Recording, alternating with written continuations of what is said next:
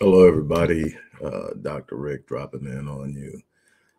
This is one of those rare moments where I am doing a live stream specifically for the Black Voice and some of the extended channels and platforms connected to the Black Voice.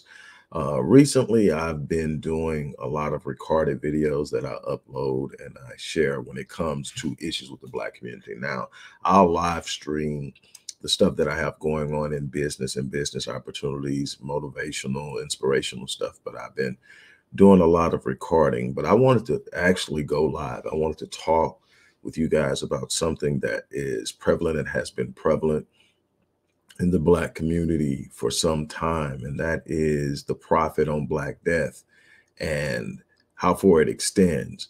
And I just want to kind of talk about it because it's something that we need to address. It's something that we need to be aware of.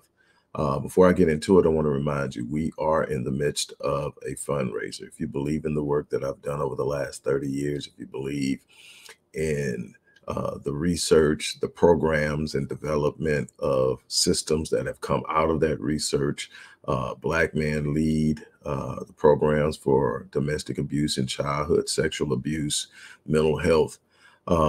And if you aren't familiar with the work I'm doing, there's a link in the description box that you can click and go to our site and just check out what we've done. Or you can simply Google me and Google the Odyssey Project and you'll get to see the work we're doing. But we are in the midst of a fundraiser. We do need your support now more than ever. The recent videotaped murder of Jordan Neely has once again ignited a racial divide that supposedly does not exist in America. We are in a post-racial America. We are constantly told that. And I even see some of my brothers and sisters pushing that narrative and suggesting that racism is no longer an issue. The entire caste system that underwrites the foundation of this nation is a racial caste system. Everything is set up to impact one group differently than the other. One group benefits heavily while the other group tends to suffer.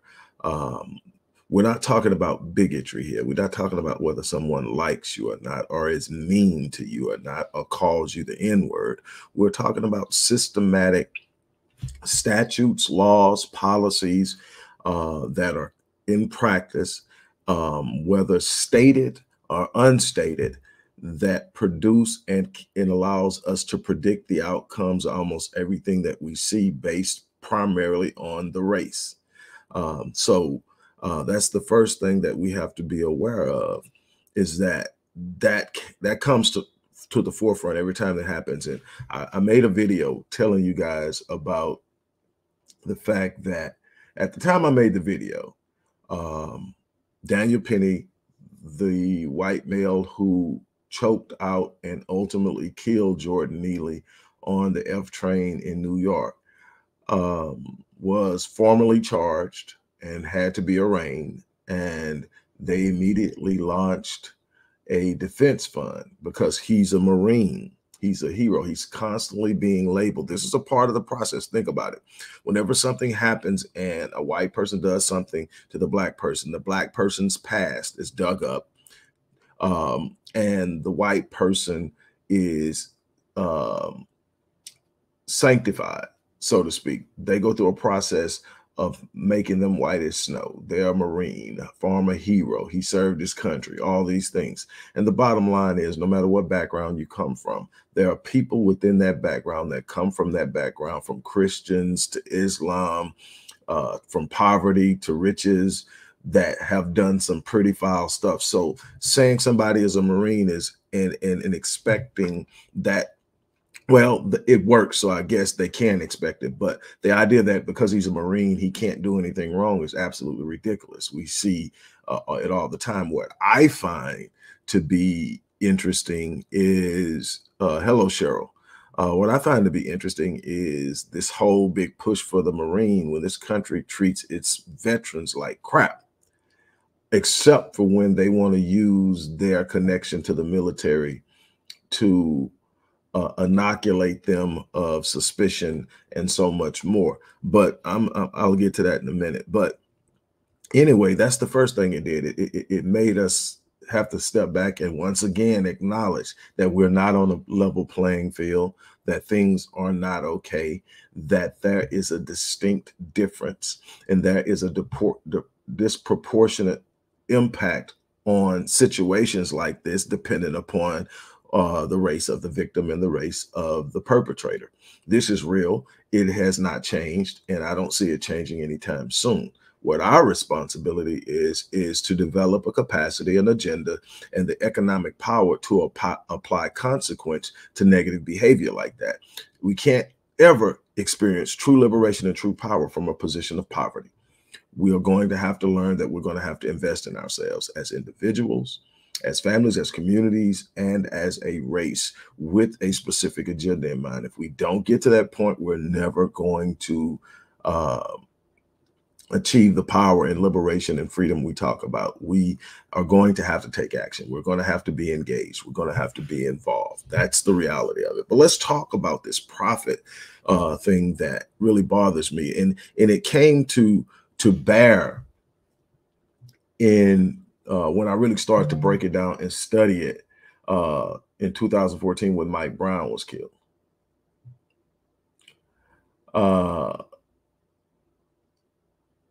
Mike Brown's killed. There's this talk about charging Darren Wilson.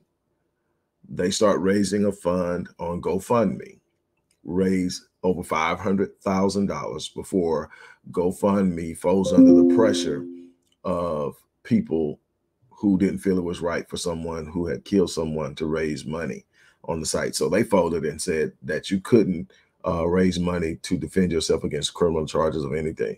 So that policy took that away, but he went somewhere else and raised money. And from my understanding, we end up raising over $1 million. Now, you go fast forward, and the white cop who shot Walter Scott in the back 5 times, same thing. George Zimmerman, who killed Trayvon Martin, same thing. All the way up until Daniel Penny, who choked Jordan Neely to death. He, at the time that I first did the video a couple of days ago, he had been charged, he had been arraigned, and they had started a defense fund on Give, Send, Go. I think that's the name of it. And at the time I did the video, it was 48 hours after the initial launch of that fundraiser. He had already raised over $1 million. He's over $2 million now. $2 million for a defense against a wrongful death, basically something that's probably going to amount to a manslaughter charge. We won't get the murder charge, just simply not going to happen because they're going to say it's going to be hard to argue intent. To me, anybody that knows that I can choke you out in 30 seconds and holds on for an additional 15 minutes has an intent to kill. And it should be a murder charge, but we're going to see. I don't even remember what the indictment is, but he's definitely been indicted. And so, but $2 million. So let me tell you how the profit stream works now. It's not simply, okay, he has $2 million. He's going to hire a law firm to represent him. That law firm is going to charge him because he's going to go out and get the best he can based off the money he has. So he's going to get charged nice. So they are going to eat off of the death of Neely.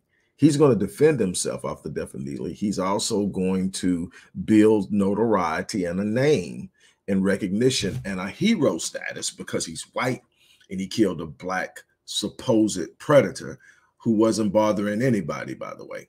But he's going to get hero status. You got to think. George Zimmerman killed Trayvon Martin after the 911 operator begged him not to engage him. He engaged him armed, knowing he was armed, and provoked him. And when he caught them hands, he retaliated by killing that kid. And he's still walking around. I got a problem with that, first of all. He's still walking around. And enriching himself off of killing, quote unquote, a black thug. This kid wasn't no thug. But what did they do? They went and found pictures of Trayvon on the internet shooting the two fingers in the air. You can find that with almost anybody that age, but they did it. They made wearing a hoodie a sign of being a thug. And I'm pretty sure when Champions, and that's who created the design of the hoodie, Champions. I'm pretty sure when they did that they weren't saying, let's go make an outfit for the thugs in the nation. But that's what it's classified as. You wearing a hoodie, you got to be a thug. And so it literally has gotten to the point to where, okay, so now everybody that is going to eat from that table is literally profiting from the death of Jordan Neely. The lawyers, the investigators that the lawyers will hire, the experts that the lawyers are going to pay to come in and testify, all of these people, and I guarantee you they're going to be white, are eating from the death of black blood. And this consistently happens, and we consistently get upset and then go back to the norm because we don't want to contemplate what the true solution is. We're going to have to take action. We're going to have to create enemies. We're going to have to be willing to take a stand and make moves. And we're going to have to weaponize the black dollar. That scares the hell out of black people because we're so fixated on being accepted. We're so fixated on presenting the part. We want to be viewed as successful in their world. And so we are buying the Mercedes. We're buying the Jordans. We're spending time in Louis Vuitton way too often. And then what happens? Somebody dies. We're doing GoFundMes because we're not preparing and building the way we should. Now, I want to take this time and reiterate something that I reiterated when I first addressed this whole Jordan Neely thing when it first came down, is we have a problem in the black community. We have a problem in America. We have a homeless problem in America, regardless of race. For a country that constantly boasts being the wealthiest nation in the world, our homeless population and our inability to get a handle on mental health issues within the homeless community is absolutely absurd. There is no real true efforts. There are all these nonprofits that, again, are bilking money and paying astronomical salaries to the people who run them, and nothing is actually being done. The population, the homeless population is growing. The mental health issues are becoming worse. And then what do? When one of them emotes in our space and disrupts our utopia, we choke them to death. We ignore them and pretend they're not there until they get close enough to where we can't ignore them. And then we say we fear for our lives from something we created.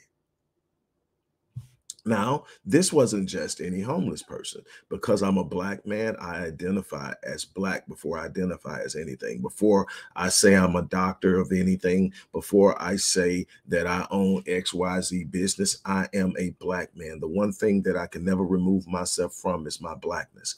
I can denounce my degrees. I can denounce my businesses. I can denounce my faith affiliations, but I cannot denounce my blackness. It precedes me in every space I enter into. It's the first thing people notice. You can tell me race doesn't exist. Bullshit. First thing that people notice when I walk in a room is my blackness. Regardless of race, they first notice my blackness. So since that's the most powerful identity, most prevalent identity, now my mind and my heart and my spirit, those things are more prevalent, but people aren't judging that on top. So if the first thing that people sees is this, then it's the thing I identify as. Now, how I represent that blackness, to me, is what gives me power, because I'm a representation that blackness doesn't have to be dangerous to itself. Blackness does not have to be foul to itself. Blackness does not have to walk in constant criminality. I am an expression of, yes, we make mistakes, because I've made some, but we know how to recover. We know how to build. We know how to come up. So in essence, if in my Blackness, I have to recognize that that homeless person on that train that was choked to death was a Black man. You can't change it, and you can't change the dynamic that created it. You can sit up and gloss it over all you want to. You can sit up and call all the stats out about how many Black people were killed by Black people, and it still does not change the fact that that person died unnecessarily at the hands of a white man. I can't be gaslighted. I read. I can't be gaslighted. I've put thousands of hours of research into understanding this. I don't look at things on the surface. I ask why. I look at and I study. So you can't come at me and gaslight me with, quote unquote, the Black on Black myth. Well, Doc, aren't we killing each other? What about Chicago? What about Wilmington, Delaware? What about DC? What about New Orleans? I'm not denying we have a problem, that fratricide is an issue, that domestic violence is an issue, that intimate partner violence and intimate partner homicide is an issue within the Black community. I've said it for years. I've made cries for years to get support to address the issue. It's addressable, but it's still an issue, and I'm not denying it. What I'm saying is, because that is true does not exempt anyone who comes in and takes a life that's not Black from accountability. Well, y'all killing yourselves. Well, let's talk about it. 85% of white homicides were committed by white people. How about we sit up and say those don't matter? So we ought to be able to come. Do you actually think that white people are going to take the argument if one of us kills one of them, that hell, 85% of y'all kill each other? 85% of your deaths are by other white people. Y'all kill each other. So what should this matter? They're not going to buy, but they're selling it to us under the banner of Black on Black crime. And I've addressed this Black on Black crime thing for years. And it's a myth and an empty phenomenon. What I mean by that is they use the term Black on Black crime as if Black people killing Black people is some strange, unique, set aside phenomenon that only happens in the Black community. The truth of the matter is,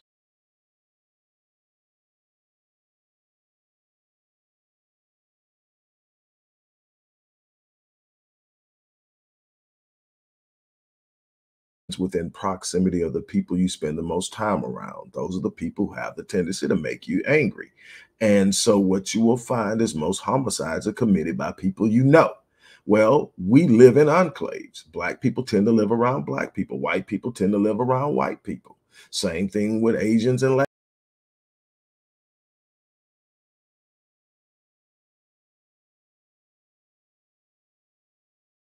About the high rate that it happens, that's again proximal and socioeconomic.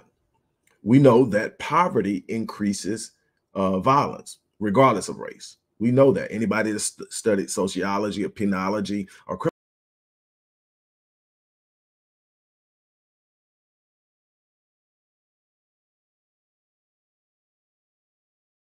level of violence, again, isn't uh, the result of Blackness. It's the result of poverty. We've got a poverty issue. We can see that in the racial wealth gap. When they control 84% of the wealth in this country at a median household wealth of 180 plus thousand. If I'm not mistaken, 187,000 median household wealth. Blacks have a median household wealth of 14,000.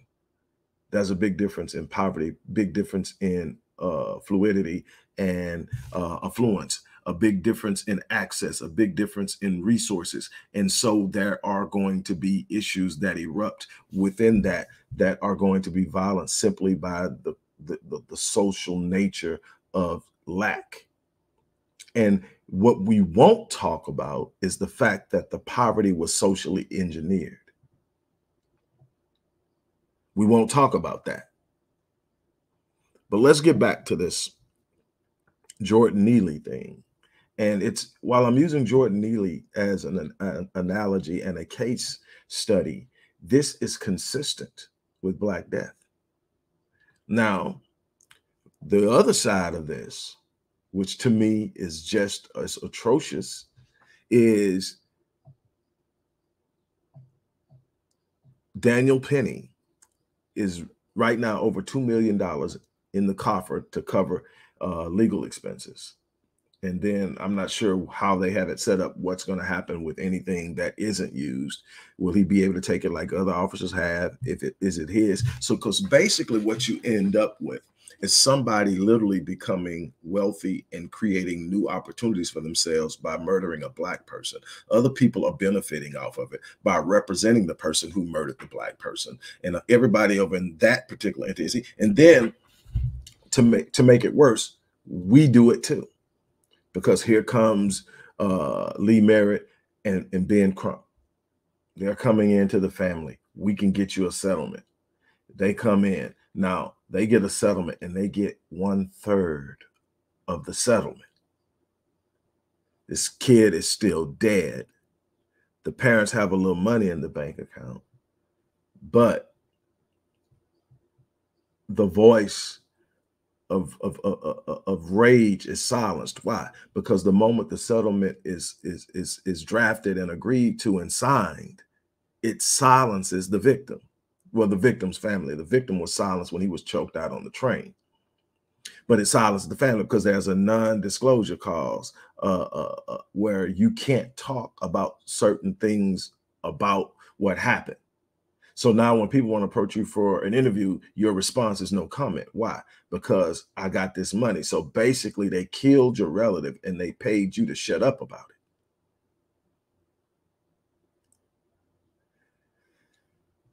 And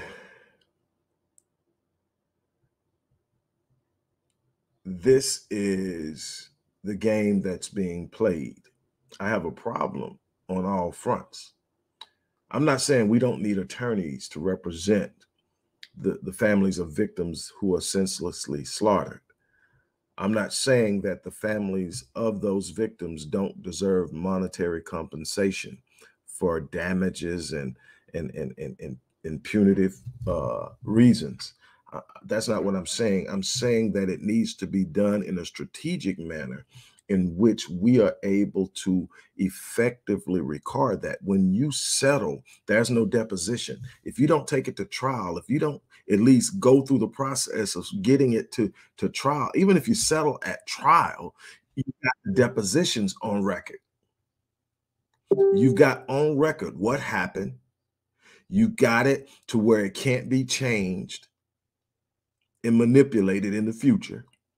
And you're building a pattern, a record of a pattern of behavior in a country that's constantly saying this doesn't happen.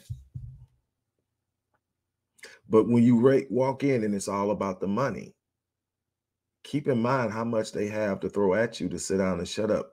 What they're throwing is pennies.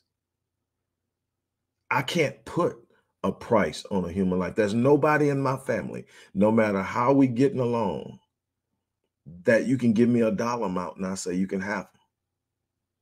I may never talk to them, but that life is too valuable to put a price on. And if that's the case, then there's no amount of money you can give me to shut me up. But that's what's happening. So then you have the person who kills the Black person. And keep in mind, this isn't just Black men. This is happening to Black women too. We still haven't gotten the issue solved with Breonna Taylor. There's no justice.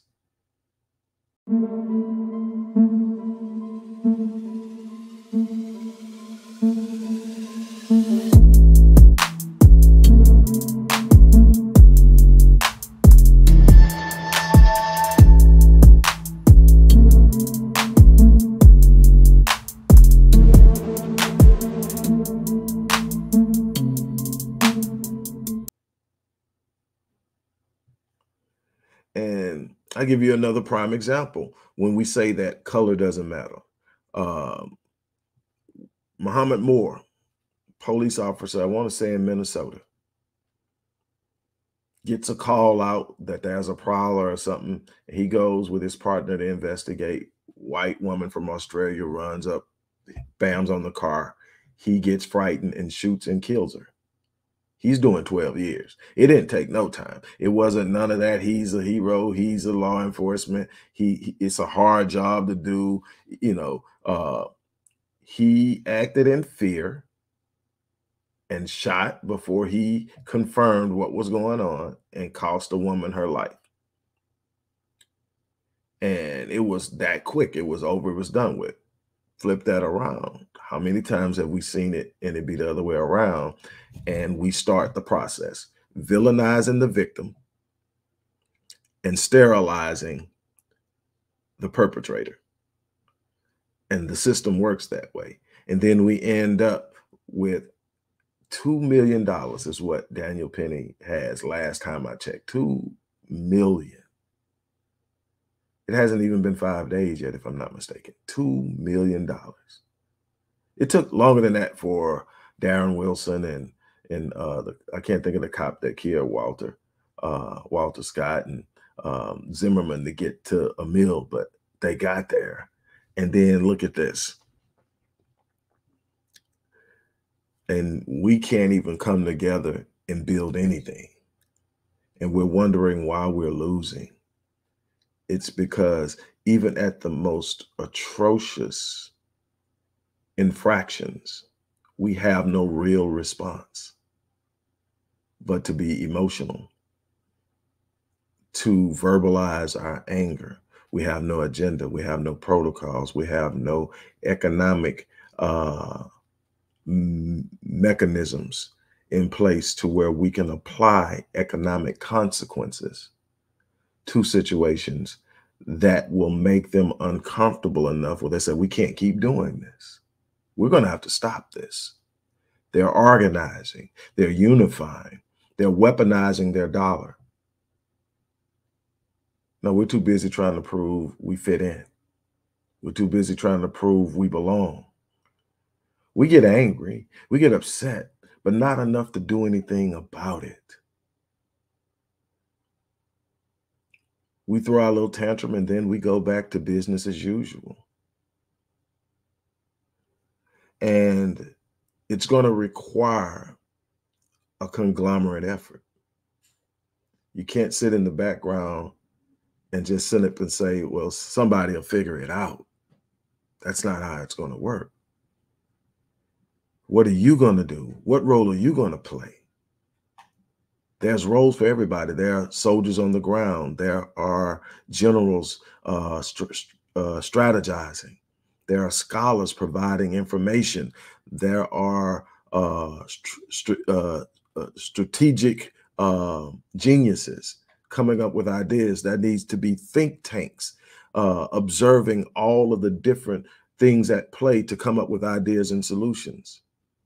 We need to create new mechanisms through which we educate our children because they are being miseducated at an alarming rate.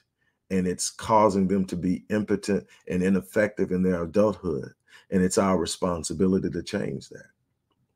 I wrote about that in my 16th book, The Miseducation of Black Youth in America, and my 24th book, Academic Apartheid. We have problems. And we are failing to address them. Yes, we need to let them know what they're doing is wrong. But the best way to let someone know what they're doing is wrong is to apply a consequence to it that makes them uncomfortable, makes them think the next time before they do it.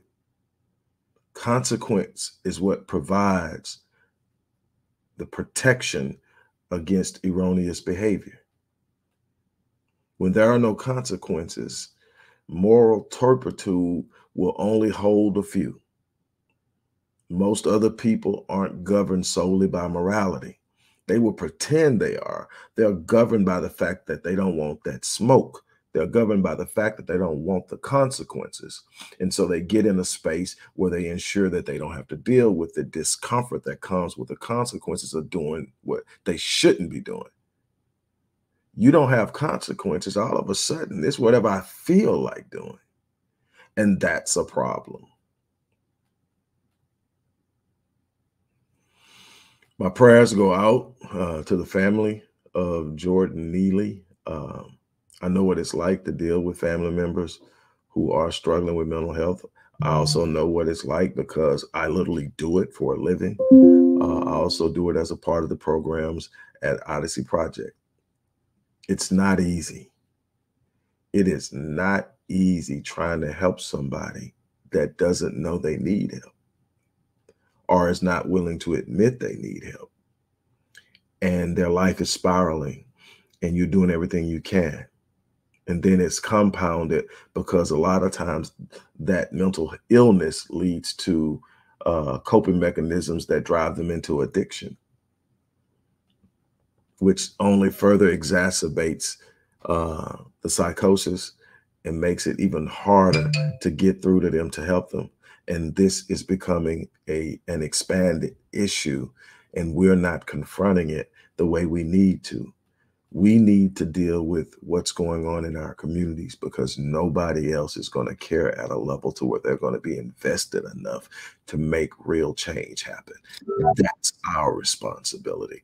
It's our responsibility to say, this hasn't worked for us. We need to be doing something different. It's our responsibility to say, they can't keep killing our women and men. It's our responsibility to say, it's unacceptable that our baby girls from age 5 to 13 are dying from suicide. It's unacceptable that we have a 49% spike in suicide for Black males 14 to 24. It's unacceptable that we're still at the bottom of the socioeconomic ladder when our creativity, our drive and work has produced so much of the wealth for this country. We need to be sitting down and having real, true discussions on change. We need to be utilizing the information and mechanisms and components we have available to us now to strengthen our position. We can't sit around and think being upset bothers people. Being upset doesn't bother us. Being upset doesn't bother them. They sit up and let us throw our tantrum, have our riot, have our protest, and nothing changes because we're not moving strategically. We're not making the proper plans. We're not looking at it from an intellectual, strategic perspective, and we're just acting out. We're acting like 3-year-olds. It's time for us to say, no longer on my watch. It's time for us to sit up and be able to look at something and know why it's happening and do something about it. It's time to give value to the minds of the people who are bringing solutions to you. It's time to sit up and say, okay, what does this mean? It's nothing more frustrating to see a problem and know there's a solution, but can't convince the people to actually act on the solution. You're contributing to your own demise in so many different ways. I said this before, and then I'm going to actually get off here. Never in the history of mankind have I been able to study and find a people so willing to finance their own demise. We will pour our money into everything white and starve the hell out of Black and actually think we're doing good and actually think we're doing okay, and then be mistreated and be like totally mind blown when it happens. You don't belong in this place. Not in that sense. They'll take your money, they'll smile at you, but they're showing you with what they're doing when it's that obvious. When you're sitting up and you're looking and going, you are a trained killer. So you know that I only have to hold this chokehold to learn how to do. I don't know anybody that teaches that chokehold that doesn't teach the responsibility of it. Look, within 30 seconds, a person will normally lose 30 to 35 seconds. A person is going to lose consciousness. Once they lose consciousness, you can no longer tell the ongoing damage you're causing. You let them go. The whole thing is to end the threat. If you hold them past 30, 35 seconds and you see they've gone limp, you are intending to kill them. But yet, despite the obvious rational observation of this, it was a Black guy on a train being obnoxiously loud and belligerent. And because of that, this white Marine was justified. He's a hero. Who in the fuck was he saving? Who in the hell? A hero is somebody comes along. Who was he saving? For those of you who have never been to New York, what you will see on the train will amaze you. You will see movie stars, musical stars. You will see the poorest of the poor. You will see mental health people talking to themselves and talking to things that don't exist and talking to you. You will have stalkers and people that'll sit there and stare at you your whole freaking train ride, and you're trying to figure out what the hell they're staring at. So what this guy did, Jordan Neely, wasn't new to train riders. This wasn't a first. This wasn't a oh my God moment. This was simply business as usual. And this one guy decided this is my day. And then he had a pouring out of support, not just in white trolls. Oh, they're abundant. They're all over the place, just going at people's posts, which speaks volumes. When you take time to go on somebody else's post to post something, people you don't even know, it shows you their mentality. It shows you their level of privilege and their belief and entitlement that they've got a right to do whatever they want, wherever they want, when they want. And it needs to be defended at all costs. We've got to be careful that we're not underwriting that mindset by how we move, by how we think, by how we operate. And don't be gaslighted into this notion that because we have a problem with violence within our community, that it's okay to be violent towards us. No, all murders of Black people are unacceptable. Every freaking Black life matters. And to take one means there has to be a consequence for taking it. From the poorest person to the richest person, that life means the same to me.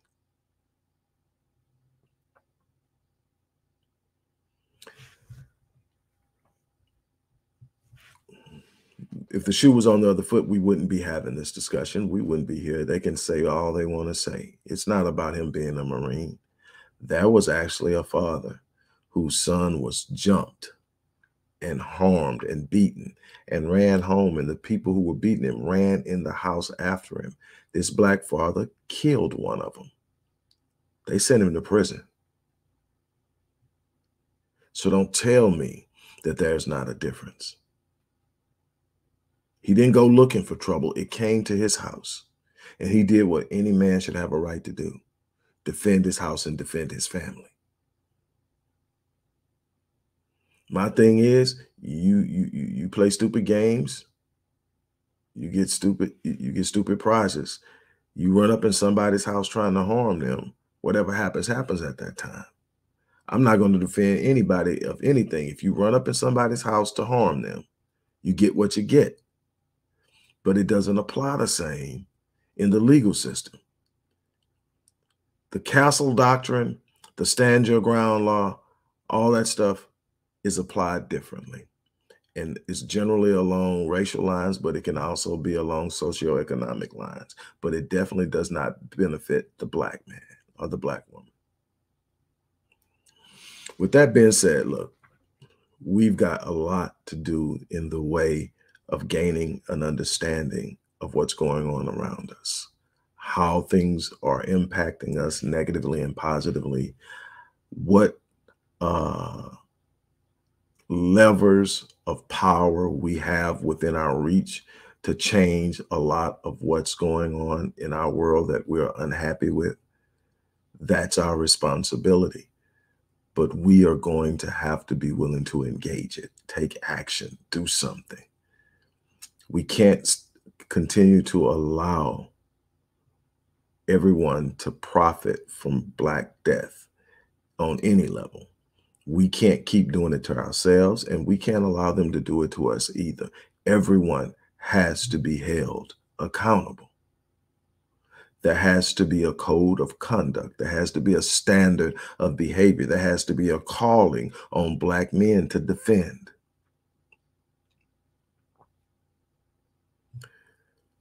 So that's my challenge. We've got to step up. Before I get off, I'm going to remind you, as I did when this started, if you believe in the work that we've done over the past 30 years, whether it's research, whether it's the think tank, whether it's programs that we've created for mental health, for rites of passage, for childhood sexual abuse and incest, domestic violence, and so much more, we need you to look inside the description box and choose the manner in which you want to give and support. But we need you to do that. Look, on that note, look, I'm going to get ready to get out of here. Thank you guys for letting me stop in on you. I promise I'm going to do more live streams than recorded. It's just that normally I am doing a lot of this stuff when I'm riding or when I'm sitting up at a time that I don't think it's a good time to do a live stream. Like now, it's not the best time of the day to actually do it if I want a huge, but there's a different energy in doing live and talking and maybe having somebody like Cheryl drop in and say hello. But whatever you're doing today, I wish you the best, but we are going to have to step up. And for those of you who decide to help and give, I appreciate it. I thank you. I look forward to doing more and more as we move forward, but we have a lot of work to do. On that note, I'm out of here, you guys. Peace.